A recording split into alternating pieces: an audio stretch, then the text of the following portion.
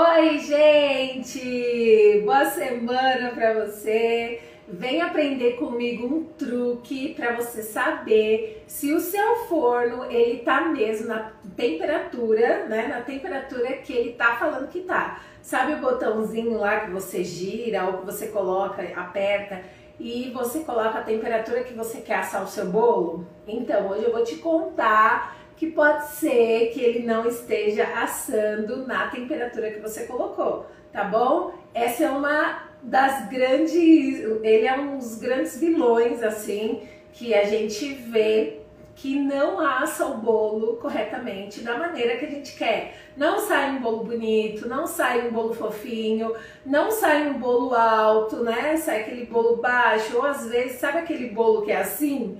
Uma parte ele assou, cresceu, e outra parte ficou mais baixinha. Então, tudo isso pode ser problema da temperatura do seu forno. E hoje eu vou te ensinar um truque para você saber se o seu forno tá mesmo em 180 graus, que é a temperatura que a gente costuma assar os nossos bolos, tá bom? Bora? O meu forno já tá ali, ó, pré-aquecendo, né, a 180 graus. Segundou, né, gente? Então, bora começar a semana, ó, com alto astral, com alegria. Então, vamos lá.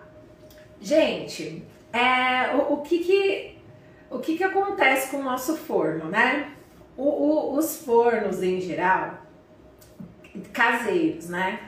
Eu tô falando caseiros porque é o que a gente usa em casa e o que é o que a maioria das pessoas usam também. No geral, nós usamos, né, a maioria das pessoas usam o forno de casa para fazer os seus bolos e fora que usam também para fazer, né, os seus bolos, tortas, as suas coisas para vender, né, como eu faço.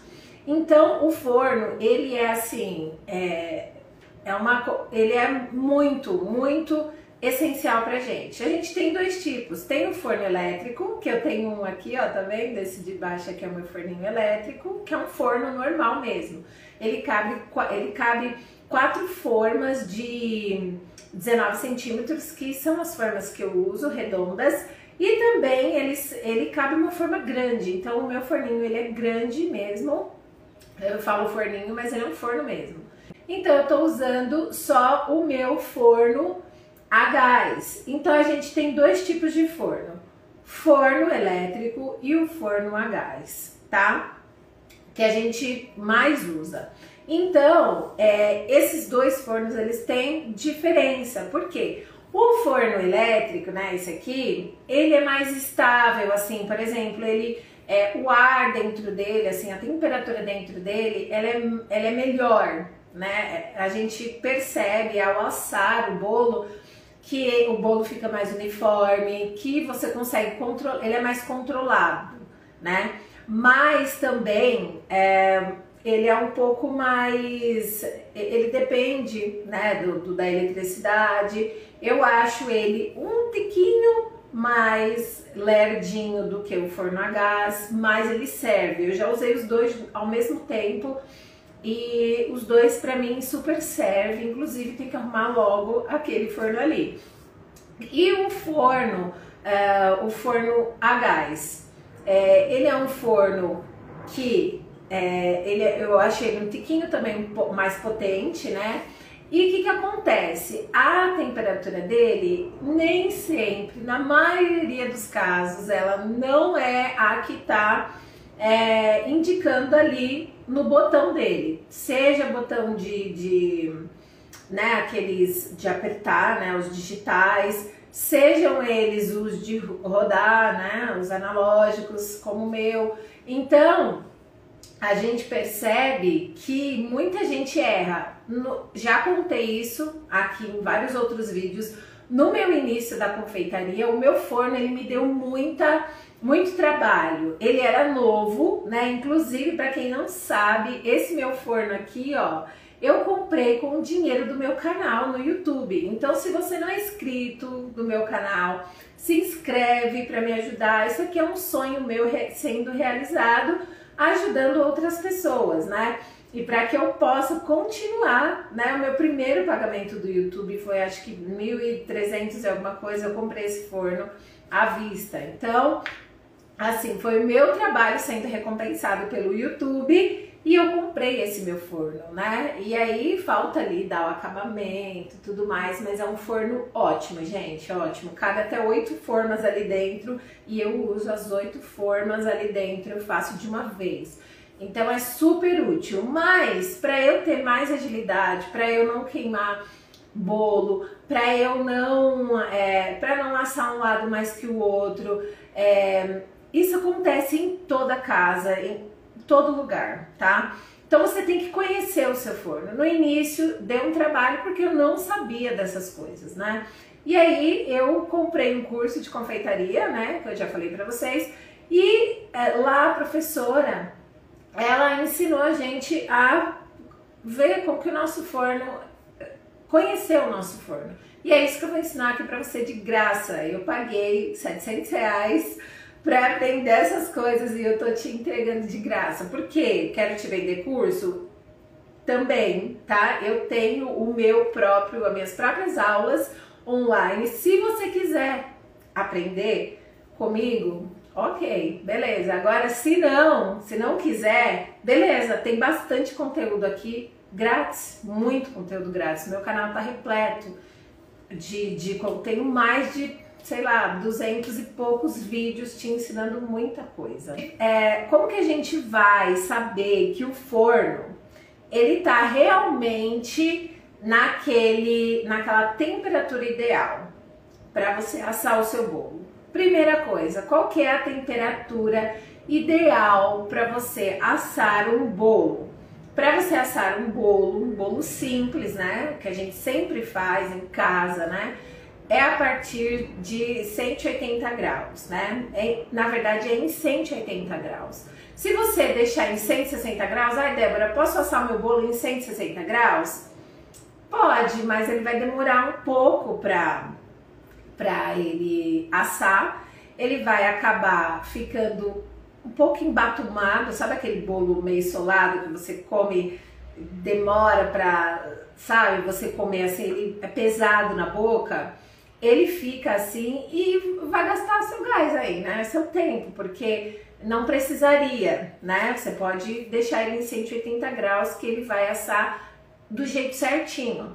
Ai, Débora, posso assar o meu bolo a 200 graus? Você vai queimar seu bolo, as bordas dele vai queimar e dentro dele você não vai ter um bolo bom, porque ele vai estar cru e vai demorar um pouco mais para... demorar um pouco mais não, ele vai cozinhar mais rápido, vai queimar nas bordas e dentro ele pode estar cru. E não vai ficar um bolo legal. Então assim, tudo tem um meio termo, uma temperatura ótima para você assar o seu bolo. E outra coisa, eu sempre digo isso, quem fez aquela receita, né, que você tá fazendo aí, ou você mesmo, você tem que testar a receita. Eu não saio vendendo ou fazendo nada ao léu, né? Eu peguei uma receita de alguém, ou se eu tô inventando alguma coisa, eu peguei aquela receita e eu fiz uma vez. Aquela primeira vez foi um teste.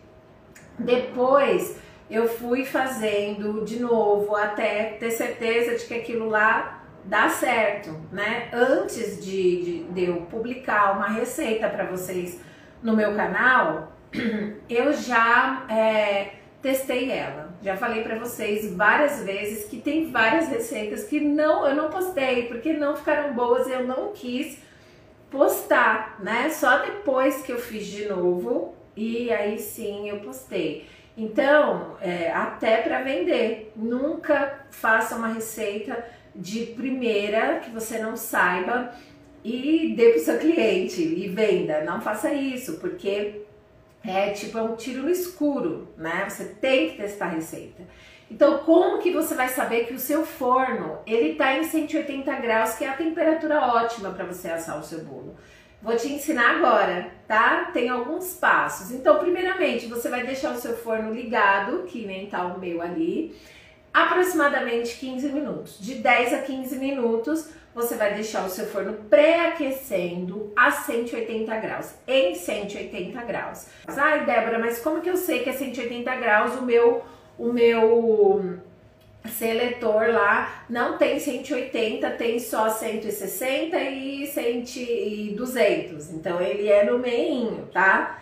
Então você deixa lá na parte que você acha que é 180 graus. Ok, deixou lá, marca o tempo, 15 minutos. Nesse meio tempo você vai pegar uma forma, e aqui eu peguei uma forma que eu já uso, porque eu sei que ela vai dar quase todo o meu forno. Se eu colocar ela assim, ela vai dar quase toda a extensão do meu forno, porque tem uma outra informação também que eu vou te ensinar, tá? E aí você vai pegar um pedaço de papel alumínio, tá? E você vai colocar na sua forma de modo que pegue a forma inteira, tá vendo? Ó.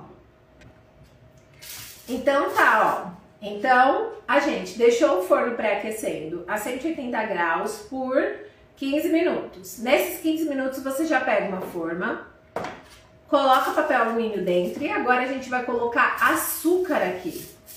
Por quê? Esse é um truque, é uma técnica que é muito usada pelas confeiteiras, né? Inclusive eu já fiz aqui em casa, para você saber se o seu forno ele tá mesmo em 180 graus. Como você colocou o seu forno para aquecer em 180 graus, quando você colocar o seu açúcar lá, você vai deixar 10 minutos essa forma com açúcar dentro do forno.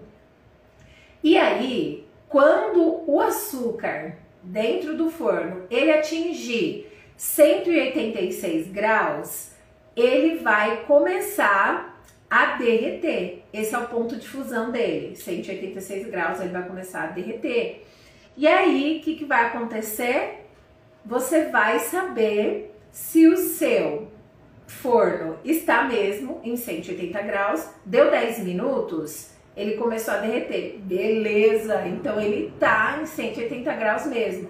Agora, se deu 10 minutos e ele já tá derretido, ele não tá em 180 graus, ele tá mais forte. Então ele tá, sei lá, em 200 graus, vai. Ele não tá em 180 graus, porque o açúcar já tá derretidão, né? Ele não começou a derreter agora.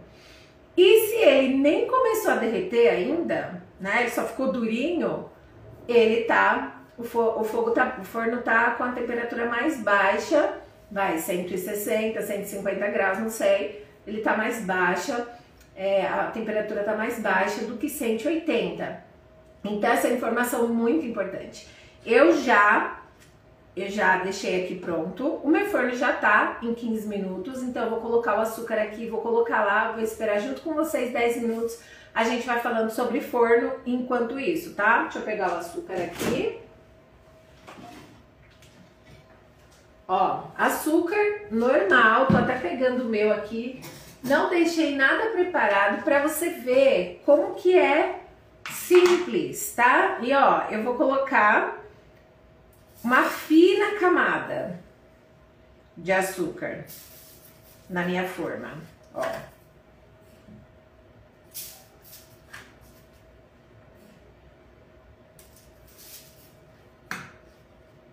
É uma camada fina, não precisa exagerar, tá?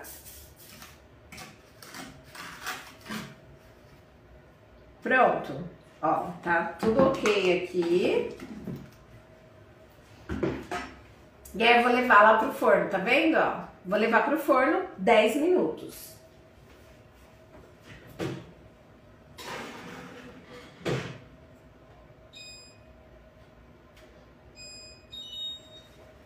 Pronto, coloquei o timer lá para 10 minutos. Coisa aqui que eu deixei derramar um pouquinho de açúcar. Pronto. O que a gente pode tirar de lição agora, né? O que você pode perceber quando você fizer essa experiência aí na sua casa, esse truque, esse teste? O que você pode fazer? O que você pode ver? Você vai ver que o açúcar ele pode começar a derreter mais lá no fundo. Então você vai saber que o seu forno lá no fundo ele fica mais quente, né? E, por exemplo, se deu 10 minutos, o seu forno, você abriu o seu forno e começou a derreter o açúcar lá no fundo, ou aqui na frente, ou do lado direito, ou do lado esquerdo, você vai saber que ele está em 180 graus naquela região. Se na frente ele não está derretendo, na frente ele não está 180 graus, na frente ele está, sei lá, 160 graus, acontece, porque não tem aquela, na gradinha onde sai o fogo, sabe? Aquela gradinha que sai o fogo, aquelas boquinhas elas podem estar sujas, então vai ter lugar que sai menos chama. Então essa parte de menos chama não vai atingir a temperatura correta para você ter a temperatura ideal ali de 180 graus ou 200, ou a que você for usar no seu forno. Então você vai tirar essas duas lições. Você vai saber se o seu forno está chegando sim em 180 graus, né, em 10 minutos. E você também vai saber se o seu forno ele assa mais lá, ele assa primeiro lá na frente, ele assa primeiro aqui atrás, ele assa mais de um lado e mais do outro. Então, essa informação ela é super importante, gente, para você ter uma noção de como que você, quando você for assar os seus bolos, você saber. E ó, tem gente que fala, é errado fazer dança das cadeiras dentro do forno, sabe? Trocar a forma de lugar para o bolo assar. O bolo que tá lá atrás assou mais, o bolo que tá aqui na frente assou menos. Então eu vou trocar de lugar. Você pode fazer isso. Você só não pode fazer isso quando o seu bolo ainda não tá com estrutura. Tem até um vídeo aqui meu que eu ensino isso. Eu falo isso, olha, não abra o forno com menos de 20 minutos. Porque nesse tempo, com certeza o seu bolo não tá assado, não tá assim ele não tem estrutura para você abrir o forno, porque se você abre o forno ele perde aquela temperatura dele, com certeza você desestabiliza a massa e aí ela pode fazer o quê? Ela tá crescendo ali bonitinha, ela vai fazer assim. Isso acontece muito com bolo que a gente faz em forma de tábua, né? Que nem essa que eu coloquei aqui, forma reta, assim, isso acontece muito, né? Ou com forma redondas também, mas bolos retinhos, acontece muito isso. Então, tenha certeza de que o seu forno, o seu bolo, você vai ver que ele já vai estar mais moreninho, você vai ver que no meio ele também já vai estar alto. Então tem uma série de fatores que te garantem que você pode abrir um pouquinho e rapidinho no seu forno, trocar as formas de lugar e seguir, porque eu faço isso sempre e não tem, assim, as minhas massas ficam boas do mesmo jeito, não afunda, elas não fica, não acontece nada, tá? Porque eu já conheço a massa, já conheço o meu forno. No começo é muito difícil, porque a gente apanha mesmo, né? Mas se você for fazer sempre isso, se for para você fazer para sua família, na sua casa, é só né? É só ali aquela hora, não tem muita importância, porque você acaba não ligando muito para isso, né? Você só quer fazer o bolo e acabou, né? Não importa se ele demorou ou não.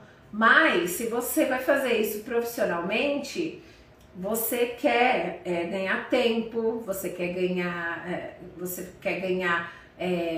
experiência ali fazendo seus bolos e fora que sempre que você usar o seu forno, fizer o seu bolo, você vai ter aquela experiência. Então você já vai saber, olha, lá atrás o meu bolo não assa tanto. É o que acontece aqui no meu. E as minhas boquinhas estão todas bonitinhas, tá tudo certo com elas, tá? Mas lá atrás ele assa mais lerdo e aqui na frente ele assa um pouquinho mais rápido. Então eu sempre faço essa troca. E aí ele fica moreninho, tiro todo mundo do forno, tá tudo ótimo. Então é muito expertise que a gente vai pegando, e esses macetes a gente vai passando um pro outro, tá? Não custa nada eu vir aqui te falar isso. Vou colocar aqui de novo, vou falar aqui de novo passo a passo para vocês, rapidinho para quem tá chegando agora. Então, para você testar o seu forno e saber que ele está mesmo na temperatura, né, que você colocou ali de 180 graus no seu forno, o que você vai fazer? Você vai pegar uma forma, né, e aí eu te aconselho a pegar uma forma grande que pegue todo o seu forno, tá? Toda a grade dele.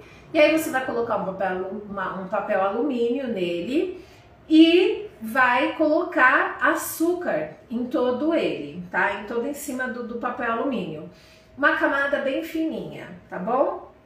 E aí você, nesse tempo que você está fazendo isso, você já tem que estar pré-aquecendo o seu forno a 180 graus por aproximadamente 15 minutos, tá? Deixa lá 15 minutos, marca o tempo de 15 minutos. Enquanto ele esquenta, ele aquece, você faz essa parte que eu falei agora, tá?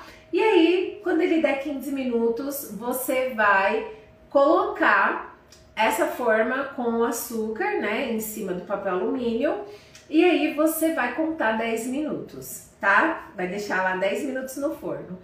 Quando atingir 10 minutos, você tira e aí você vai saber se o seu forno está mesmo em 180 graus. Por que você vai saber? Porque o ponto de fusão do açúcar, né, ele é em 186 graus. Então, chegou em 180 graus, ele tem que começar a derreter, tá? Se você fizer isso e der certo, né, e o forno estiver mesmo em 180 graus, quando dá 10 minutos, você vai ver que ele vai estar começando a derreter ali, né? Agora, se ele já estiver queimando o açúcar, é porque os 180 graus do seu forno não é 180 graus, ele está acima disso.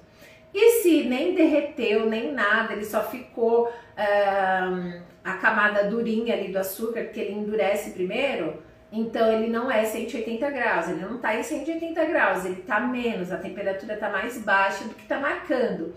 E aí, o que você faz? Você vai testar a próxima temperatura, e aí você marca, né, ou faz um risquinho ali que é 180 graus, aonde você fez o teste. Isso, gente, salva a vida, porque você não vai queimar bolo, você não vai embatumar bolo, né, porque se o seu bolo ficar muito tempo assando, é porque não tá em 180 graus, a temperatura tá baixa, então o seu bolo vai ficar bolo pesado, solado, sabe aquele bolo ruim de comer que você vai mastigando e o bolo lá na boca pesado, sabe?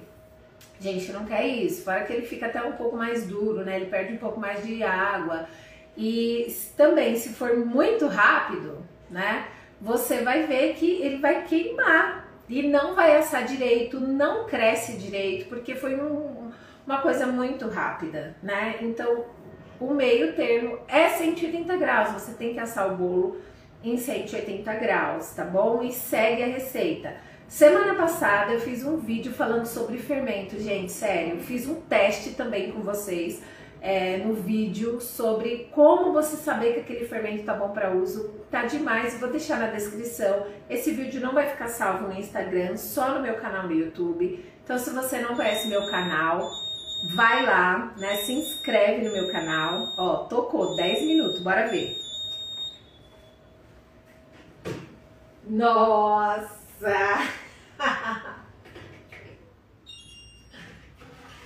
Gente, vocês vão ficar abismados. Deixa eu pegar aqui uma tabinha. Gente, vocês não vão acreditar. Ah, isso aqui não tá dando. É só essa aqui.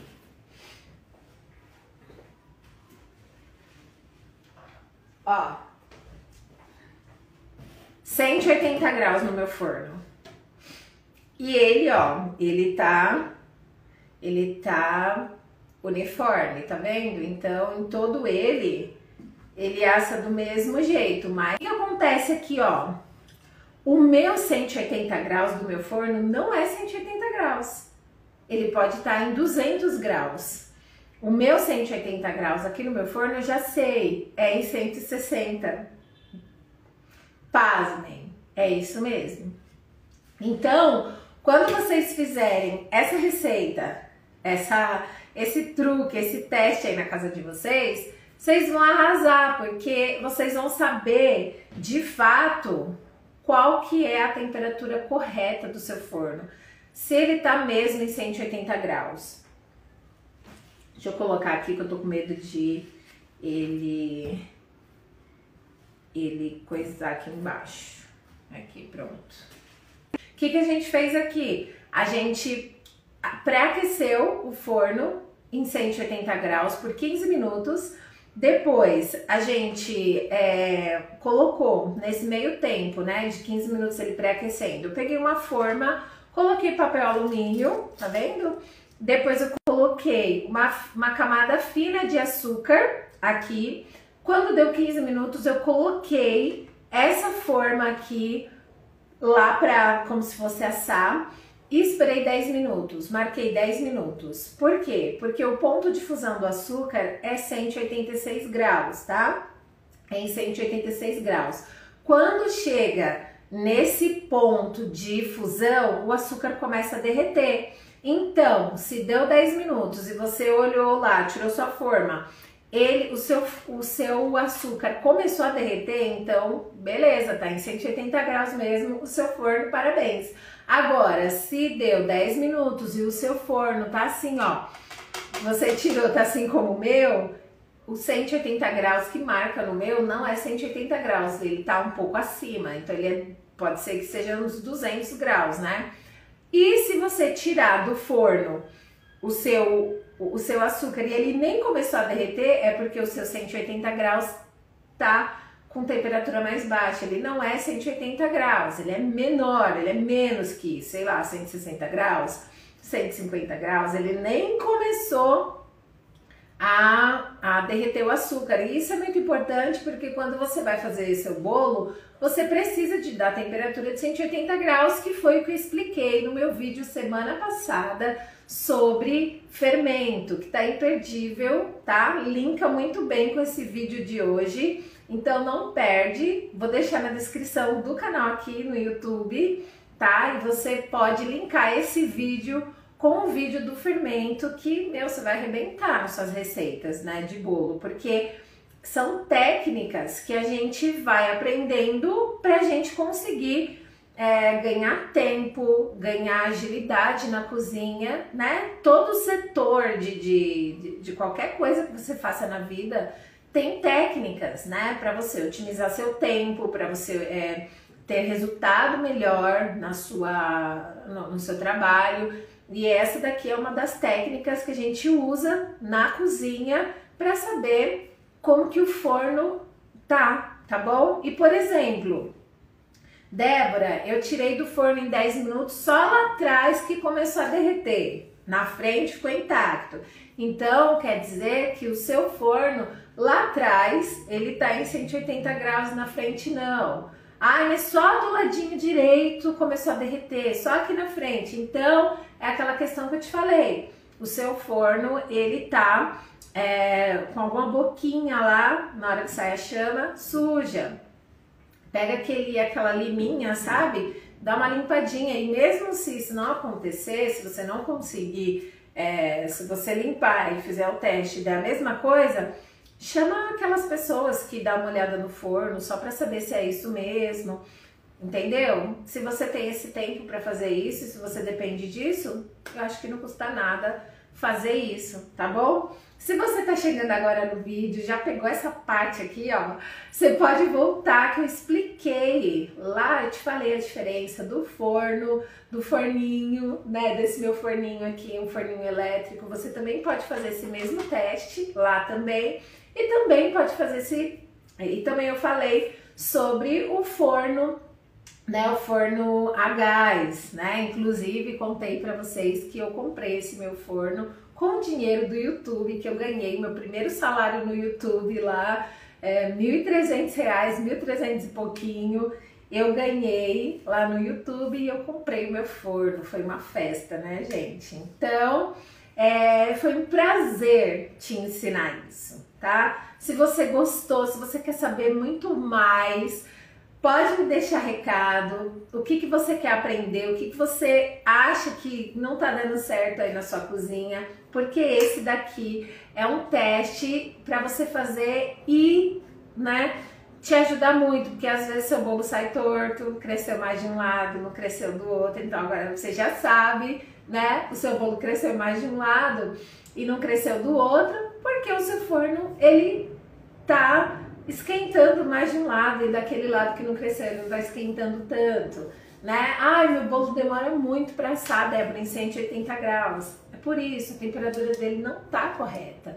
Então, às vezes sua receita tá certíssima, você fez tudo certo, né? Pré-aqueceu o forno, não esqueceu o ingrediente, fez a receita certinha, misturou tudo certinho, colocou na forma do tamanho certo.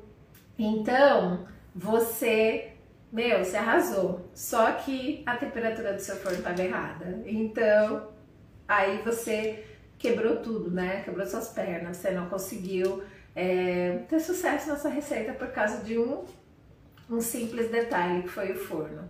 Então, eu espero que hoje você tenha aprendido muito com essa live, com essas dicas que eu te dei aqui. Ó, lá no meu canal, né? Aqui no meu canal no YouTube, você pode ver que tem várias lives linkando uma na outra, né? Eu já falei sobre forma, né?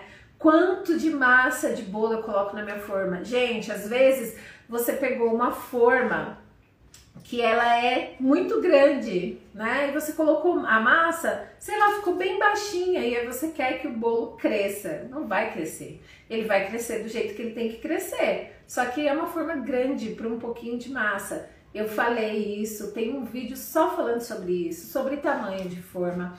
Tem um vídeo falando só sobre fermento, tem um vídeo falando só sobre forno, que é esse aqui. Tem um vídeo falando só sobre massas, tipos de massas que existem, que você pode trabalhar. Se você quiser vender, tem um vídeo falando só sobre o iFood, que eu trabalho com iFood. Então é um vídeo linkando no outro para te ajudar na sua cozinha e na sua casa. Se você não vai vender, mas você vai fazer para a sua família, essas são importantes, são dúvidas que as pessoas têm muito, tá bom? E as pessoas me perguntam e eu pego essas dúvidas e trago para vocês, porque a dúvida de uma pessoa pode ser a dúvida de várias pessoas que não tem coragem de perguntar ou que, sei lá, não perguntam. Então eu já pego tudo aqui e trago para te mostrar que não é um bicho de 7 cabeças a cozinha, a confeitaria, tá bom? Se você quiser ter aula comigo de confeitaria básica, aquela confeitaria que eu pego na sua mão e te ajudo a fazer, então eu vou deixar o link também aqui na descrição e você pode aprender comigo online, no conforto da sua casa, e aí a gente troca a ideia, eu te ajudo. Sério, as minhas alunas que tem lá não tem o que reclamar, porque eu mando áudio, eu pego na mão, eu falo, tá bom? A gente encontra a solução ali para a pessoa deslanchar na confeitaria, tá bom? Falando sobre isso aqui, né, sobre forno, sobre fogo, né, eu lembrei que Sadraque, Mesaque e Abednego, você já deve ter até ouvido falar desses três, né? Quando o rei Nabucodonosor deixou ali a estátua dele, ergueu uma estátua para eles se ajoelharem, né? E fazer menção daquela estátua como sendo um deus deles, eles não fizeram isso, eles não se ajoelharam, eles não se prostraram diante daquela estátua e eles foram acusados de falar, olha, rei, aquele povo ali não tá prestando atenção em você, eles não estão nem aí para você, eles querem adorar o Deus deles. Então o que aconteceu? Eles tiveram que ser jogados, eles foram jogados, né, dentro de uma fornalha de fogo ardente, ainda o forno estava aquecido 7 vezes mais que o rei pediu. E lá dentro daquela fornalha, não aconteceu nada com eles. Deus livrou. E ainda o rei foi olhar e falou assim, meu Deus, a gente lançou 3, tem 4 lá dentro.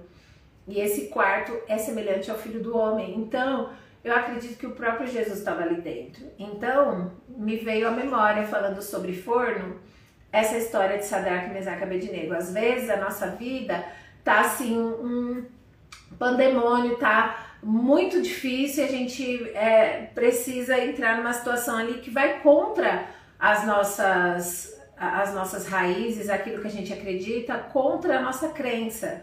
E a gente precisa se prostrar diante daquilo. E eu te dou uma dica, não se proste.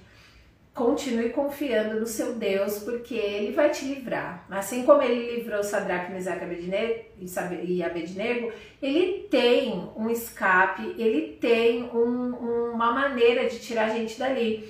E a Bíblia fala, né, no capítulo 3 de Daniel, e ele fala assim, o rei, meu, sai daí de dentro vocês, sai daí, porque eu já vi que o Deus de vocês, a quem vocês foram fiéis, livrou vocês daí. Então sai daí. Ninguém precisou tirar eles de lá como lançaram. Tiraram eles de lá. Não, eles mesmos saíram. E a Bíblia fala mais, que eles não tinham nem cheiro de fumaça. A capa, a roupa que eles usavam não queimou.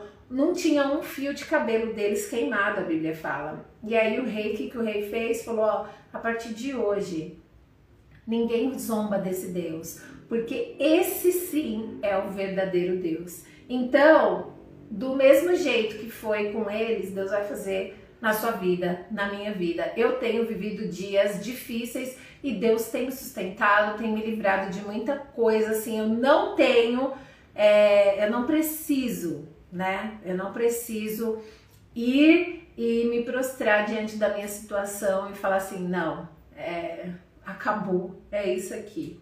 Não, porque o meu Deus tem me livrado. Então eu profetizo sobre a sua vida que Deus também vai te livrar. Não se proste diante da sua situação. Vá em frente, acredita e lute pelo que você acredita, que nem eles fizeram. Para eles, se eles morressem ali, eles estavam morrendo fiéis e eles não morreram. A Bíblia fala que depois eles foram, o rei, ele engrandeceu os três no reino da Babilônia. Então, eles prosperaram porque o rei falou, meu, esses caras são demais. São demais. Então, eu uso esse meu canal, esse meu horário aqui para te falar isso, que mesmo diante da sua situação, não se proste, tá? Não deixe que a situação te leve à loucura, não deixe que a sua situação deixe do jeito que você acha que vai terminar. Porque assim como Deus foi com Sadraque, Mesaque e Abednego lá na Babilônia, num lugar que nem era a casa deles, eles estavam ali e foram levados. Deus vai fazer isso com você também. Deus vai te engrandecer, Deus vai fazer você viver coisas maravilhosas e ainda vão olhar para você e vão falar, meu, não tem outro Deus além do Deus dela. Não tem outro Deus que livra, não tem outro Deus, esse sim é o verdadeiro Deus. Boa semana, fiquem com essa palavra no coraçãozinho de vocês, eu profetizo que essa semana seja maravilhosa, que você consiga fazer tudo que você precisa fazer, tá bom? Se precisar, manda mensagem pra mim, tô aqui, tá bom? Beijo, obrigado, até o próximo vídeo, tchau!